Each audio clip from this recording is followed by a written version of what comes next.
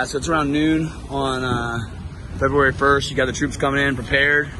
They got Red Bull, some whiteboards, carrying their gear. Got old A-bags, new A-bags.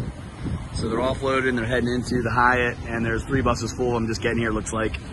They won't say much about what's going on. They said they had 12 hours notice to be here, so I'm guessing that was last night, and they're coming into town now. It looks like you got a meeting going on here with on side the bus. And that's the latest here from Washington, D.C., the capital. Just so you guys want to get an idea where I'm standing right now. This is the Regency Hyatt, Capitol Hill, and the Capitol's right there. And so you can see the fencing is right there.